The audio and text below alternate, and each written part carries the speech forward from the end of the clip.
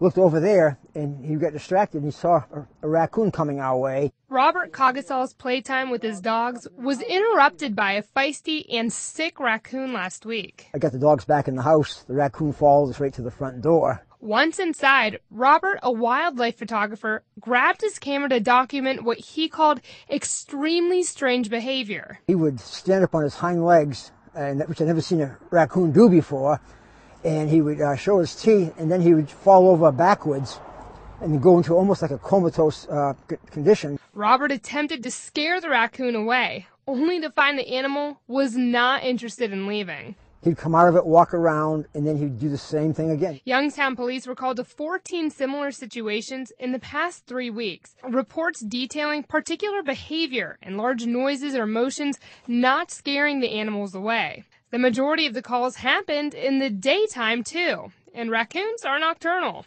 Those animals, including the one in Robert's yard, were ultimately euthanized. The Ohio Department of Natural Resources tells me it doesn't sound like rabies, but rather a disease called distemper. Raccoons are really prone to getting several different diseases that even amongst themselves can be devastating to the population. Jeff says diseases like this stay local and eventually die off. When you end up with just a couple individuals left that aren't as susceptible to it, then the disease kind of dies out for a while until the populations grow again.